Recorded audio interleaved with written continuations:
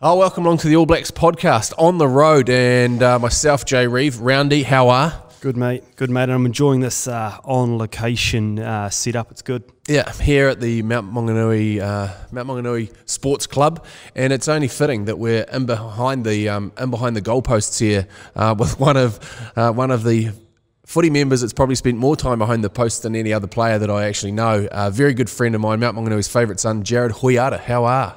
Very well, thank you, mate. Now this is special. This is special for me to be actually catching up with you because we have been friends since school days and followed your career through. But just before we get all the way back into those school days, what are you doing with yourself these days? At the moment, finally hung up the boots last season and stepped into a rugby role as the Taranaki Academy manager. So that's my official role, but I'm also doing a few coaching gigs as well. So we've got the Chiefs under-18 group and also the Chiefs under-20s, which unfortunately, as you know, a lot of age grade footy's been canned this season, but still getting around the regions and doing a lot of TID and looking at a lot of school rugby. Now it's back up and running. What is it looking good?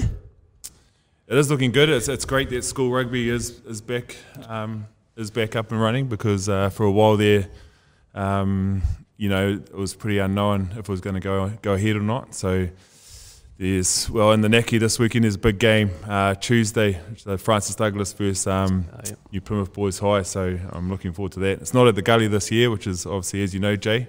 You spent a bit of time there yourself. It's pretty awesome when they get the haka going at the Gully. But it's at college this year, so I'm looking forward to that game. You're doing a little bit of ghosting in the coaching scenes as well. You've in the Chiefs fold, getting around the likes of Gaddies. What's it like going from player to sort of that role and seeing those fellas operate? Yeah, I am. So I'm helping out with Taranaki Bulls this year as well. So part of that is getting around the Chiefs. Neil Barnes, the forwards coach there, he was actually the coach when I first moved to the Naki.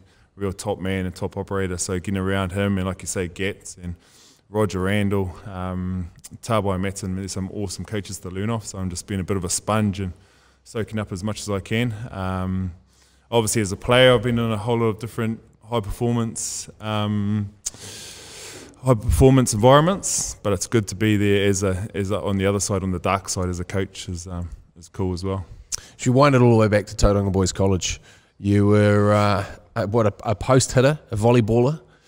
You'd always played code. There was you've had a penchant for rugby league as well. Some very high and hard hits out on the paddock there. Posters of Gordon Tallis on the wall in the bedroom, and growing up in a large family, the oldest of what is it, six. Yeah. And no stranger to the paddock and no stranger to the contact. Tauranga Boys College, you were a skinny beanpole, and first 15 for a couple of years in there in 5th or 6th form. And then where to from there? Yeah, so after Tauranga Boys, went down and started PE teaching down in Canterbury. That's right.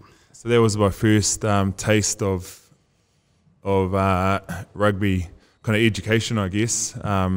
Was at Old Boys with Roundy, my mate next to me here. So that was coming in at about 90 kgs, if that, weren't you back then, mate? When you got off the plane? Yeah, I think most guys thought I was a young skinny winger coming in. I had a bit of long hair at the time as well, so I think they thought I was off some kind of sheep farm at the back of somewhere. I don't know what they were expecting, but managed to go alright and got pulled into the academy in Canterbury, and it kind of took off from there. It was a pretty hectic setup down there. There's some pretty impressive players, and that was the same era as DC and those lads. You weren't a stranger to sort of top level footy even through school. What was the jump up like down there? And how did you get on being, because you're a big frame now? What are you tipping the scales at these days? Yeah, I've filled out a bit. I'm about 117 at the moment, but at the time I was 97, so pretty small. But I got straight into senior footy. But back then there were guys like Mertz was running around for our club team, Ruben Thorne. So it was, you know, you got chucked in and you had some pretty awesome role models that got you up to speed pretty quick. So she was a quick learning experience. You had your first game for Canterbury? That's right, yeah. And that was a special one That was awesome, mate. So that was so like I said, Moots was in our club team, and it was actually his final game for Canterbury. So a big crowd turned up at I think it was called Jade Stadium at the time. And it was a Ranfurly Shield game as well, so that was pretty special for me to play in that game. But it was pretty cool. Unfortunately, I got injured playing for the development side the week after. Had to have surgery, and then that's when the necky came knocking. I'd seen enough, and after talking to a few people, I made the trip north. You hadn't spent much time in Taranaki before then. Now it's probably home more than anywhere else. Yeah, well, my wife's from there, and it's definitely my home away from home. I still call Papamoa home, but yeah, I spent, my whole Mitre Cup career there, bar 1 year with Harbour when I come back from overseas. So, yeah, I definitely see the necky as home as well. Got Player of the Year? Yeah, first year there, the Fish. One of the best, one of the scariest people that I've ever been beaten up with by at boarding school. Yeah, one of the greats, one of the best looking men I've had the privilege of locking with. So he took me under his wing. He was a champion. So me and him were the two locks. I think even Fish in his heyday only tipped the scales about 105, and I was at the time. I'd write on the sheet, the S&C trainers would make you write your weight down, and I'd always lie and say I was 101 or something. So I felt sorry for the props back then, but luckily we had big Census Johnson that ended up playing a long time in France, so he was tipping the scales about 150, so he was making up. He didn't mind a little javelin behind him like me, but no, it was good times. That level of aggression that Fish brings to a game, is that sort of something that, I guess, it's quite kind of old school footy, that's sort of how you'd probably class yourself? Always been an enforcer, like I said in the beginning, no stranger to being between the sticks. Love the mongrel in the game, love the biff. Yeah, just something that come naturally to me. Watched a lot of league growing up. The old man played league. I'd go to his games as a young fella and watch him behind the post. So I thought that's what you're meant to do. I thought that was good stuff. But that kind of stuck with me my whole career. Unfortunately, refs picking on me and all that kind of stuff. But yeah, it was good. No, Tito was good. He's obviously a very aggressive player as well, but he is also very smart. So I learned a lot of Fish in terms of tactics and how you play the game as well.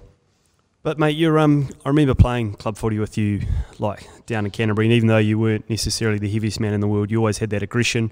Kicking around with people like Ruben Thorne, Craig Clark was in the old boys team as well, and you always used to. It's almost like because the reason I'm thinking that is after watching that Michael Jordan series on Netflix lately, where he would tell things to himself that weren't actually true to motivate himself. That was something that stuck out for me. He'd pretend some guy trash talked him, and I feel like certain people in the Christchurch club competition. Maybe Brad Moore, current All Black coach.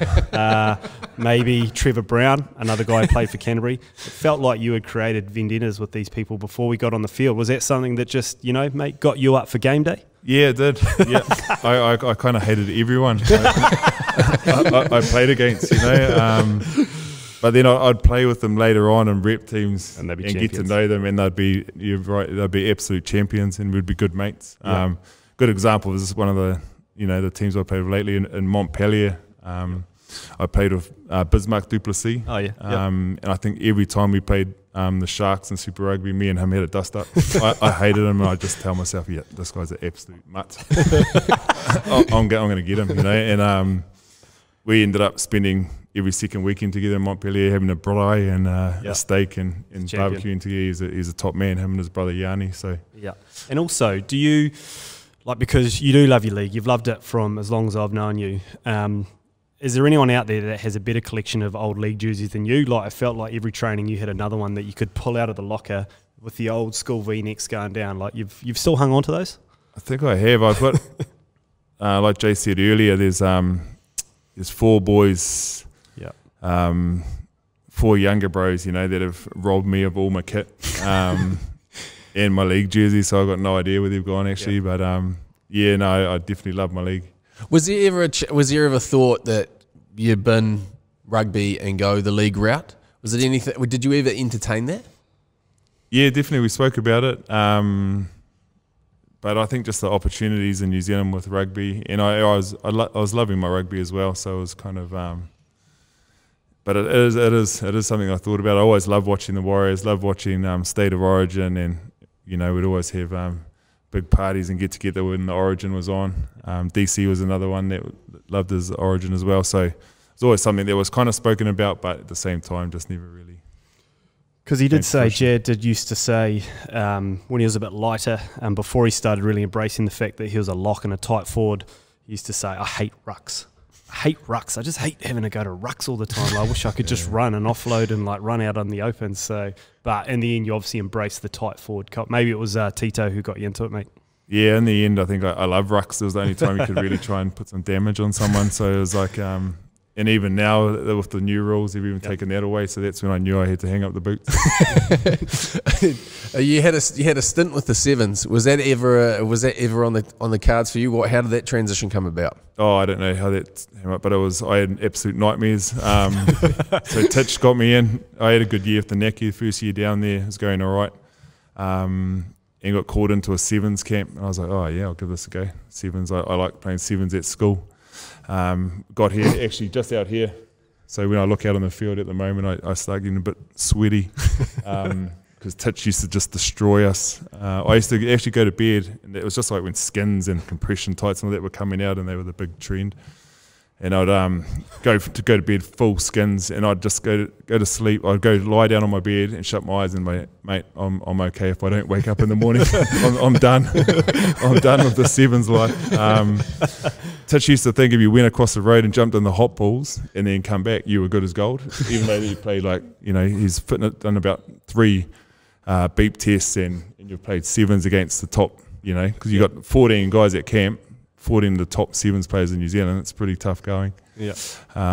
But he'd think if you jumped in the hot balls, you were good as gold. So I still have nightmares thinking of old Titch. But it was a great time, and I learned so much from it in terms of skill development and just how hard you could train. I thought I was training hard, and then I did Titch's trainings, and I realised just how much harder you can actually push yourself. So in terms of my career, I think the Sevens was great for a young kid like me. You had a good bunch of lads in there too. Yeah, we did. It was DJ Forbes, actually his first year as skip, so it was right back then. We had guys like Alfred Palanisi, he was Sevens Player of the Year. Flex. And guys like Rene Ranger and some really top players, so it was a good team. We won it that year too. I managed to go to Dubai and South Africa, so great experiences for a young kid. What's Titch like as a coach and as a bloke? Oh, mate, I don't know. As soon as you say Titch, I start shutting down. But no, he was a good man, and he got so much success from the Sevens because he trained the boys so hard. But yeah, no, he's earned his respect, I think, as a coach and as a trainer. Rolled into Super from there, picked up by the Chiefs. Yeah, I had a year with the Hurricanes. So their chat around the Sevens was like, you're a bit light, you need to put on 5 kilos. I went to the Sevens and lost 5 kilos, so that was the end of my Sevens days, really. But had a year with Colin Cooper at Hurricanes. But my first full contract was with the Chiefs. I think it was 2010, 9 or 10, around that time. Fozzie was the head coach at the time, so that was my first introduction to Super Rugby. Some pretty special pieces of kit in that team as well. Demel Monch. Oh, Demel Monch, the Viking. Yeah, the strongest man I've ever witnessed. Crazy. Yeah. Didn't he get locked out of the gym? He got banned from going to the gym. He couldn't throw the ball because he was too muscly. I think his bench press record was something crazy, like 230 kegs on the bench, which was just unbelievable. And he'd whistle. He'd whistle because he had such terrible asthma. Oh, I know. He could only play about 13 minutes at a time because he's just so buggered, and he'd go so hundy, like he was a beast, man. He was awesome. And, but yeah, absolute specimen. Yeah. You got that. You got the Hong Kong Tens trip as well, which was a pretty special one for you. I remember seeing the photo of you and the big man. What was it like to play alongside Jonah? Yeah, that was very special. Playing with Lomu. I still, to this day, I've played with some pretty top players like Dan Carter, Richie, Sonny, guys come to mind in terms of their celebrity, but I saw nothing like Jonah. In terms of Hong Kong, hundreds of people waiting outside our hotel. Every time we went everywhere, they just follow us, follow him. They just want to talk to him, and how good he was with those people too was pretty special. So yeah, that was an awesome memory of playing with him. What's he like? Because obviously everyone sees him as a player and knows him as a player, but was he completely different off the paddock? Was he good times? Did he talk about building Pajeros with massive sound systems in them? Yeah, no, he was a champion. The team I played for was actually New Zealand Legends, so they had actual legends at the time. So like Lomu, Razor was in the team, Razor Robinson, a few other ex-All Blacks, and then they had a few young guys. That was kind of like the mix. So for me, it was just an awesome experience to get alongside those guys and learn off them and just spend time with them. But to answer your question, he was a champion. The Māori All Blacks came a knocking. How good were those? How good were those games in that team? That was a super team as well. Like just a bit of a quick roll call on some of the lads that were in that team, because this was a monster. The best Māoris team I played with would have to be 2010. So they had the Centenary Series. We played the Barbarians up north, and then we played against the Irish in Rotorua, and then we played against England in Hawke's Bay. So it was awesome, sellout crowds. But our team, guys like Ben Afiaki, who's been on the podcast, Corey Flynn, All Blacks in the locks, Isaac Ross and myself, who is in the loose, Tanido Latimer, guys like Liam Messam, Colin Burke, I saw his jersey up in the club rooms here actually. Guys like Aaron Smith and Dane Coles too was in that team. Jose Gear, the list goes on, but it was just all guys that ended up representing the All Blacks, or even guys like Sean Maitland, who went on and played for the British Lions, guys like that. It was a pretty special team. And Kid floating around the back with his... Yeah, Kid Louis, Robbie Robinson at the back with a flowing mullet, just ripping them apart though. We beat Ireland and England, so it was very special time.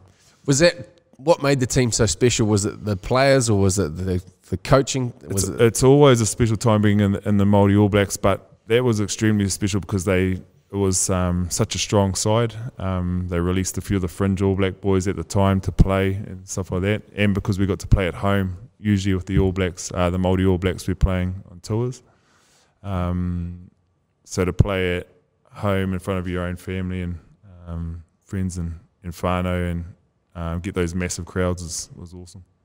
And is that what inspired you to head south to Landers country? Yeah, well, Jamie Joe was the coach, and really clicked with his coaching. Obviously, he played the same position and played a pretty aggressive style of footy. So it really, really clicked for me and a few of us. He took myself and Aaron Smith and a few guys like that all went down to the Highlanders to start the rebuild down there, which was pretty cool and a pretty big part of my rugby career down south. Do you reckon it was him that sort of, I guess, kind of formed you up into that was kind of the peak, that was the top level? You got you as a very loose, aggressive. He could see the talent and moulded you into the player that you sort of became. Yeah, that's right. He had a great ability to tap into my psyche and getting me playing my best footy. It was definitely my best footy playing down with the Landers and to be part of the rebuild. To go from one of the cellar dwellers to one of the top teams in the competition consistently was pretty cool to be a part of that. And what was that though? Was it was it having a clear definition of what they wanted you to do, like hit rucks, mate, make as many tackles as you possibly can, rub a few noses in the ground? Like, was it giving clear direction around? There was some of that. Like some of the tactics probably can't share on here, but some of it, man, he'd just be like, okay, these are their top two players. So, example, playing the Crusaders. Okay, who are their two big dogs at the moment? Brad Thorne and Richie. Yep. So I just want you to hit them every single ruck, Yep.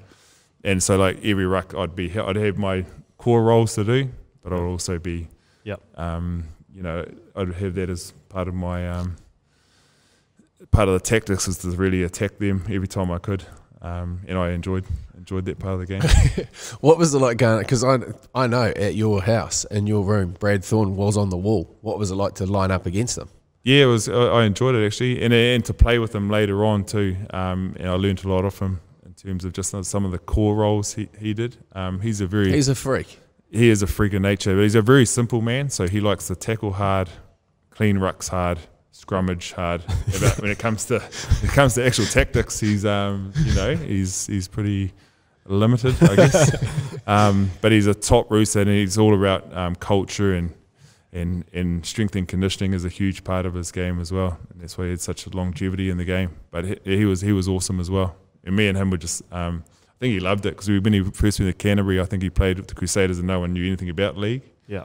So when me and him used to room together, and I'd just be talking his ear off about league, and he was loving it. He'd be talking about all these old league guys and stuff like that. So it was good.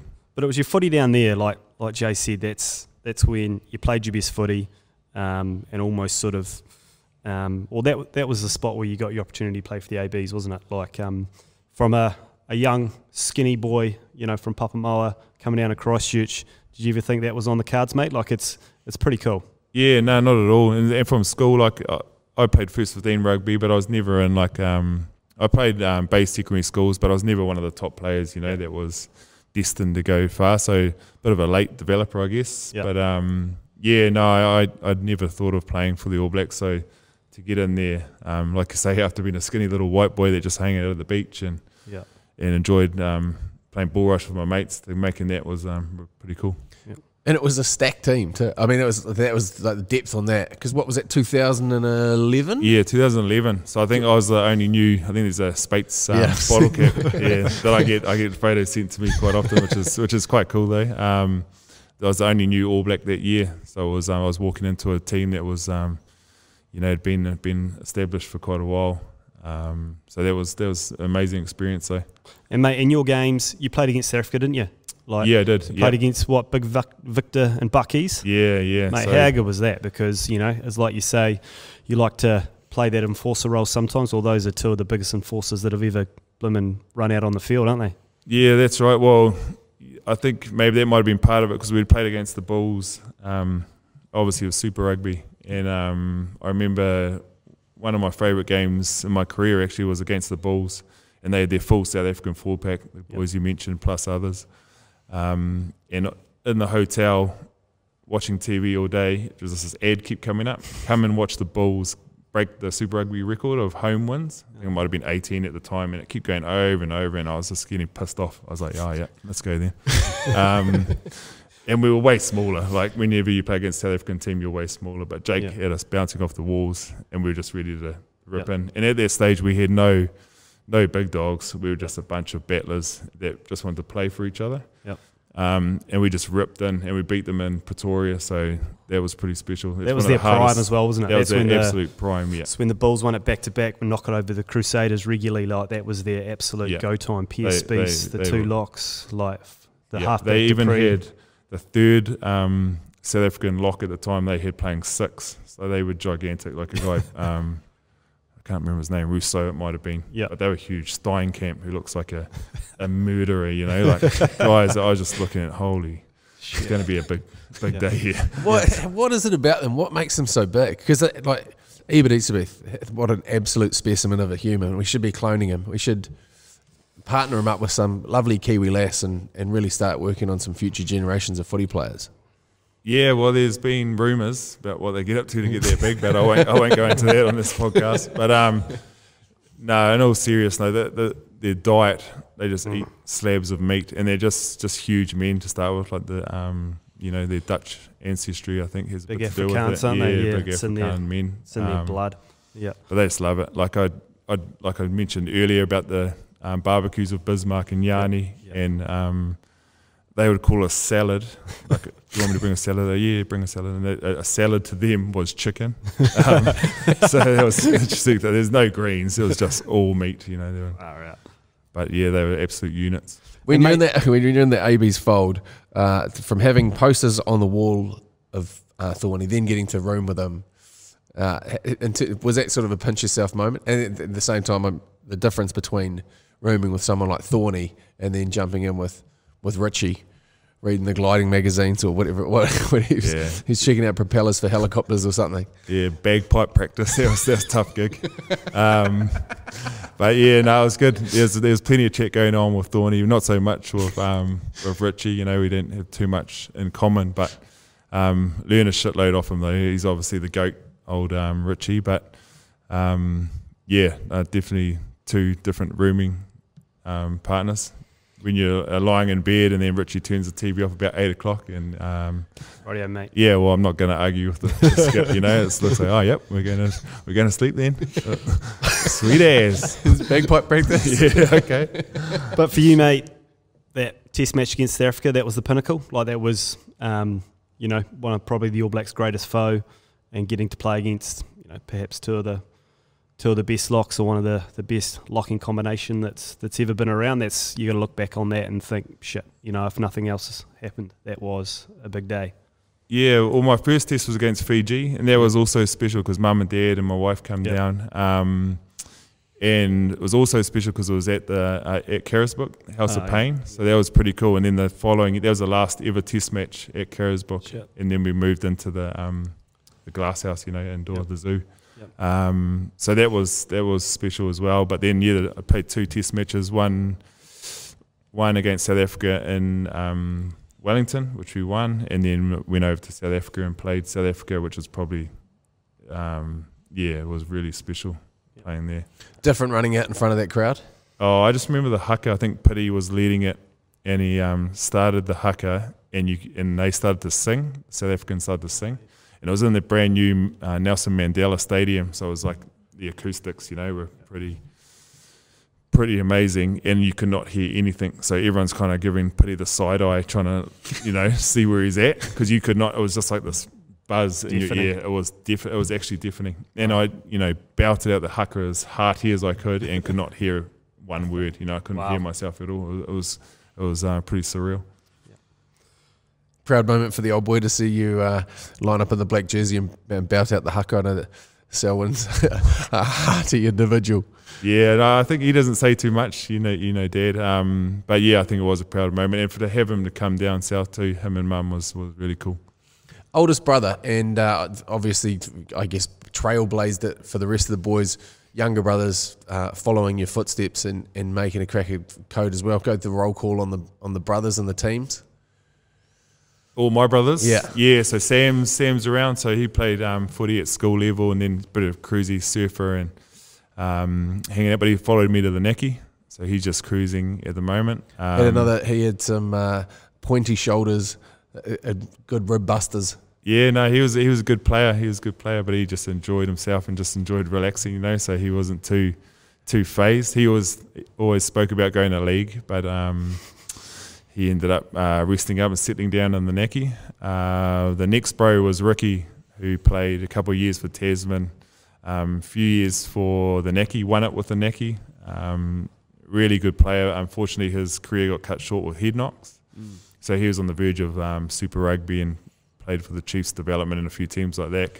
Is it tough seeing that for the bro? Because obviously, I don't know, you were calling him the most talented player to come out of the family, and then to see it cut short must have been not only tough for him, but tough for you. That was rough. We played club footy, lucky enough to play club footy together, so that was cool. But when all this went down, I was playing overseas at the time, so I didn't see it firsthand. But yeah, it's definitely hard when someone you love goes through that. It's definitely tough times. And then the younger brothers? Yeah, then it's my sister, who's a detective in Rotorua, so she's got her job cut out for her. She's probably the toughest of the lot. One girl and the 5 boys. But then it goes down to, after Chloe, it's Finn, who is with the Neckie at the moment. So he signed 3 years with the Chiefs out of school, and he's had horrible luck. So he's had season-ending injuries 3 years in a row. So it's just been a real tough run for him. But he's a really resilient kid, and he's come back. He's actually the one that I think is going to be the superstar. He's got all the skills, aggression, big unit, bigger than me.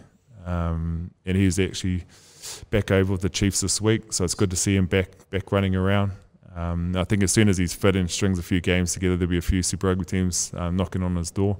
But mate, you're gone, but you did manage to sneak in, what is it, one more game last week, was it? Oh, I had a cheeky game, yeah. So Finn was back from injury, and was having a club game, so I thought I jumped at the opportunity to have a game, and It was good fun actually. Yeah, it was good. Just a club game in the Neckie. Do you miss that? Because I mean, you went through pretty much every single team that you can go through in New Zealand, and then to get back and play club footy, how good is it to just go play 80 minutes and then just smash a couple of tins with the boys in the shed afterwards, knowing that nobody's picking up a paycheck and they're just doing it for the love? Yeah, it was good. It definitely wasn't 80 minutes what I was dishing out, but it was good to get the W, and just to get back into that kind of footy of playing for your mates and, like you say, resting up after a game. It was pretty cool actually. Yeah, and it's something I have probably missed after last year. Do you think that that's something that now these young players coming through, they miss that opportunity to play that sort of club level, like you played in Christchurch and they jump straight into some sort of a super contract or however it goes down? They miss that sort of camaraderie and maybe getting knocked down a couple of pegs before they get into the big boy stuff? Yeah, it has changed. It's shifted a lot. You used to have to do your time back in the day. The average age in all competitions was a lot higher. Now, if you look at the Chiefs, for example, their two locks are pups, Tupou Wai, who's the outstanding player, he's still under 20. Wow. Guys like that, and a lot of the Super Rugby teams have the similar stories of guys, early 20s, who have now played a couple of seasons, which is crazy. When I went through, there's no guys like that. You kind of did your time, you played a couple of seasons, Mitre Cup, and then you'd go into Super Rugby. Now like you say, they're getting picked up straight from school. Got to talk about North versus South. We talked about it earlier on in the year. We had you on the radio show. It was a great concept. It's one that everyone's pretty fizzed about. Under the rules that they've laid out, you would have, although you grew up here in the Bay of Plenty, you would be playing for the South Island. Yeah, that is interesting. And you played for the South Island in the last one. Yeah, that's right. I did represent the South, which was a cool game. I think we spoke about it off air around playing in that game and Philo Paulo dishing one out to my mate Tom Donnelly. He got him real good. That was a big game, but yeah, because I played down south with the Highlanders for quite a few seasons, that wouldn't bother me too much playing for the South. But it is an interesting concept of where you should play. Whether you play like it in the state of origin over in Aussie, you play from where you're from or your first game. I'm not sure what are the rules. I think for it's your first club. I think there, so like your first junior club. I think first junior club. Yeah, okay. yeah, maybe. Yeah, so yeah, no, it's interesting, but it's good to see it's up and rolling. Has it been confirmed? Or? Yep, 29th? August 29th at Eden Park. Yep, so yeah, like you say, it's definitely in a year where, there's only so much footy we can play or we don't know how much footy we can play. It's pretty cool to have that in the calendar at the end of the month. It'll be something a bit different. I'm sure the boys will absolutely tear into each other. Yeah, no, it should be good. It's something that I'd definitely be keen to watch anyway. Get the boots out again. Who do you reckon, having watched the Super, who are the standout players, the up and comers that are going to be looking at edging into the frame of making the ABs this year? Oh, that's a big call, mate. I'd probably be biased and say some of my boys in the Neckie that are playing for the Chiefs. Like I mentioned Tupou Wai before, the big lock. He's a great kid. I think he would have been captain for the New Zealand 20s this year. So he's so young and he's already fronting at the Super Rugby level. So there's great. A few gaps in locking department, isn't there? With Scott Barrett looking like he's out for the season and Brodie Retallick's having a year off this year. So there's a bit of room for a bolter in that position in particular. That's right. So I think my pick would be someone like Toops, who's growing every game. And just to take you back over your entire playing career, in terms of the players, if you were to go, the player that you had your best memories playing alongside or being in the team with, who would that be? Or players? One of my good mates that I played a lot of footy with down south first, and then with Taranaki, was Craig Clark. Yeah, one of my good mates, and we were a very yin and yang combination, I was. That is an accurate description of that partnership. Oh, mate. Accurate. We work so well together on and off the field. Yeah. No, he's good human. His best man at his wedding, and in terms of footy, he'd just go through, hit 1,000 rucks. As a top man, he'd just roll the sleeves up and go to work, and it kind of allowed me to play a bit looser as a lock. Like a lock 6 type role, get out in the channels and link with the backs and do some of that you know, play because he did the hard yards. So I always enjoyed playing with Hoeata. And toughest opponent that you've come up against time and time again that you just never really felt like you got it over them? Bismarck was always tough. We always had a really ding-dong battle, but probably the toughest was when I was playing the South Africans, I relied on my aggression because I was a lot smaller than them. So to go against them, you just had to really man up and front them. It was almost like playing a bully, you know, you had to really give it back to him or give it to him first. But when Esterbeth came onto the scene, he was way angrier than me, and he was way bigger, way angrier, way stronger. He was better looking. Oh mate, I was like, yep, it's time to leave Super Rugby. This guy's got my number.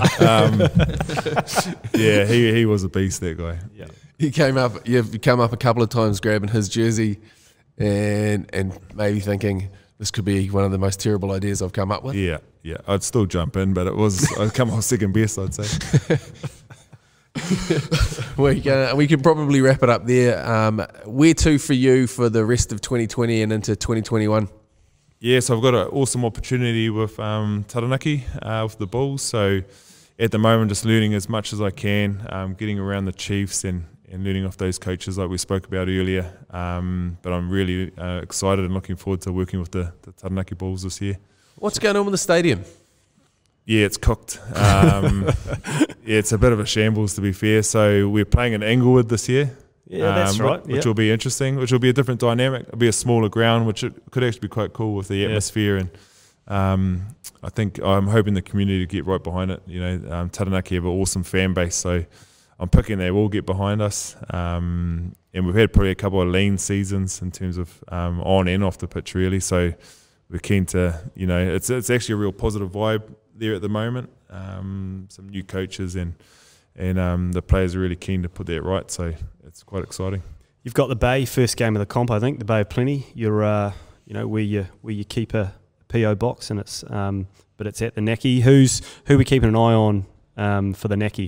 Who's been looking good in the pre-season or in the build-up that you're hoping's when kickoff comes they're going to be playing well for you guys? Well, one of the boys that's been on the AB's radar is Boshier. Oh yeah, yeah, he's playing really well. He's playing some good footy at the moment, so I'm looking forward to getting him back. Mitch Brown too, who's a bit of a workhorse in that Chiefs pack, and like I said, young guys like Toops coming through.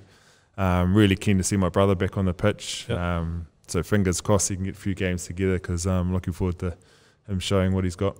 He's got a lot of years of aggression just pent up. I would hate to be fronting up against him. Yeah, and he's still young, you know. Yeah, he's got that aggression like I did, but he's a very, very skillful player as well. So I'm looking forward to him kind of either playing in that 6 or lock role. Be pretty cool. And then a couple of suds with your old mate Mully afterwards with his little role within the Bay. Yeah, it's good to see him doing so well. Had a good catch up with him at the 20s camp before COVID hit. So he's doing some great work in that area as well. So yeah, I normally catch up and have a coffee with him when I'm back home. So it'll be good to lock horns with him. Nice. Well, we'll let you get back to your lovely wife and the small amount of time that you get to spend out at Mighty Papamoa before you head back down to the Naki. Cheers for coming and catching up with us, brother. I really appreciate it. No, it was great to catch up, boys. Thanks. Thanks, Jed. Awesome, mate. Go well. Go long.